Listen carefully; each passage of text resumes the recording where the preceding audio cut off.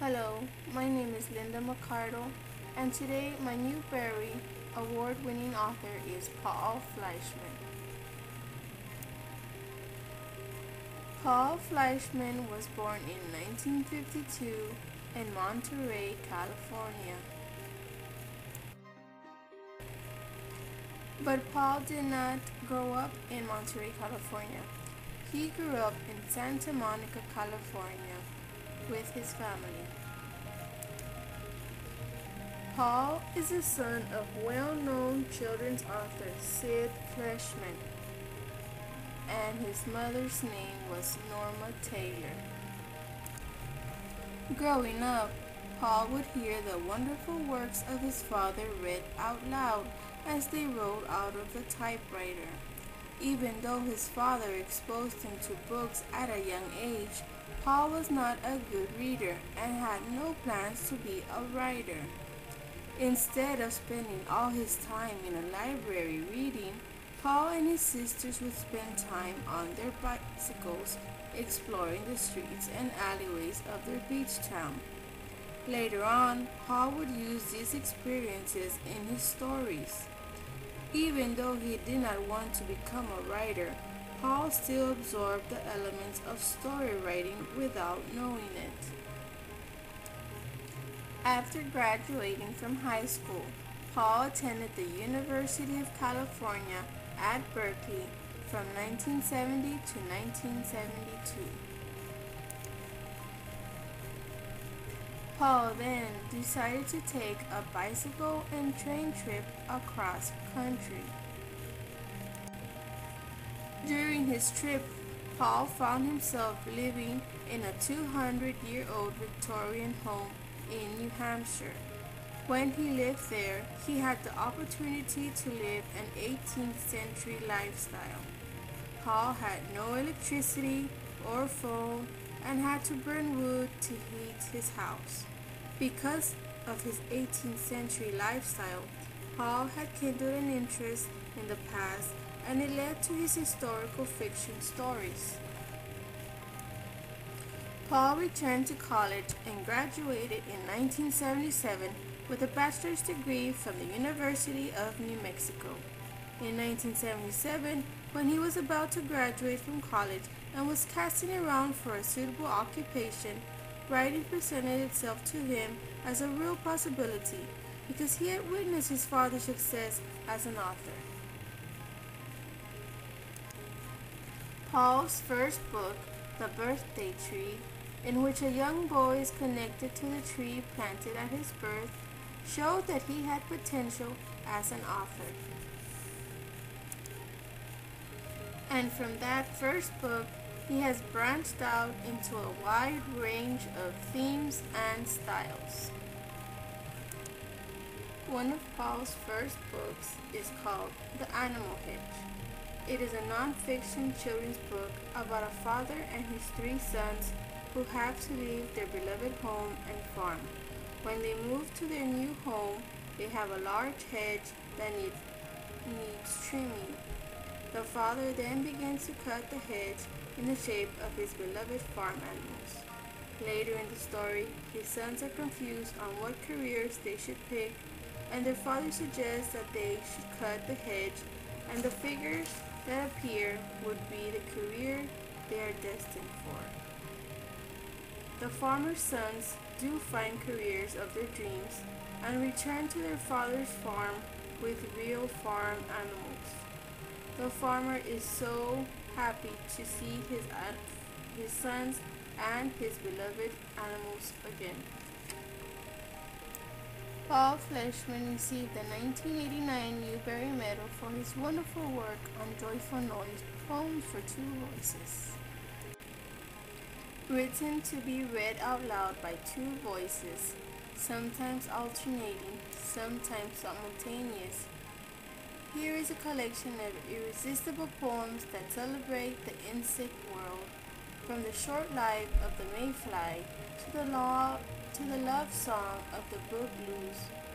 Funny, sad, loud, and quiet, each of these poems resounds with blooming, boisterous, joyful noise.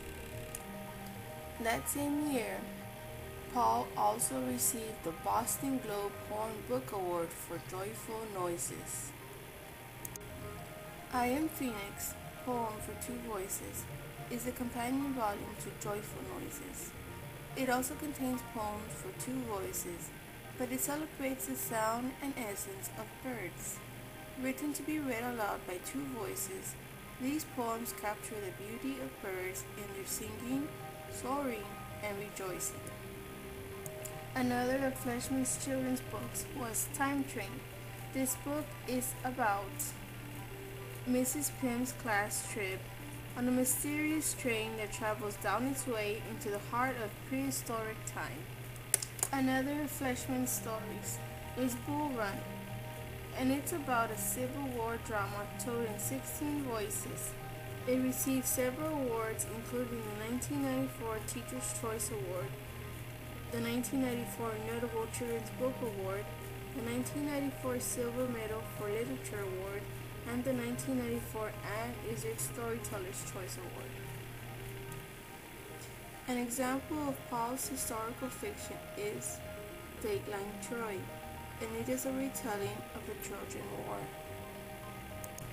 One of Fleischman's fiction books is Seed Folks, and it's about 13 very different voices: old, young, Haitian, Hispanic, tough, haunted, and hopeful, tell one amazing story about a garden that transforms a neighborhood. Another example of Paul's fiction novels is Whirligig, and it is about a boy named Brett who wants to be accepted by his friends, but at a party he was greatly humiliated and drives away angry and drunk. He ends up deciding to take his own life, but ends up taking the life of a young girl named Leah. Her family wants him to go to the four corners of the United States to create 4 whirligigs in her memory. In the process, he finds the importance of living. Paul received the Golden Kite Award for his book Whirligig. Westlandia is a book about a boy named Wesley who everyone hates. Wesley decides to grow some crops, and it turns out to be a unique type of crop that overtakes his backyard. Wesley creates several different objects by using his new plants, and people start to become interested in it. Soon he creates his own land and calls it Westlandia, and everyone wants to become a part of it. Big Talk is another example of Paul's poem books, but instead of being a poem book for two voices, like I Am Phoenix and Joyful Noises, Big Talk is a poem book for 4 voices, which makes it very unique.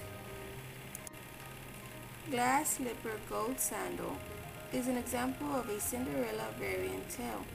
This version of the Cinderella tale has a variety of culture inputted into it. The familiar tale begins in Mexico, continues in Korea, then Iraq, until 17 different variant tales unfold the story sequence from the Appalachians to Zimbabwe. This story also contains several motifs in it. For example, the glass slipper from France, lentils thrown in ashes from Germany, share space with some strikingly different types of motifs, like Godfather snakes from India and breadfruit coach from the West Indies. Paul blends the different versions skillfully, pacing the telling brilliantly to accommodate the shifts in culture without sacrificing the tale's narrative. Thunderheads is about a teacher who hates kids, especially the Thunderheads, who are Wheels, Pencil, and Spider. The Thunderheads are going to show their teacher a lesson she won't forget. Other awards Paul has received for other books he has written are the Parents' Choice Award, the Newbery Honor Award, and the National Book Award. Paul continues to write books and can be often seen signing his books at several book signings.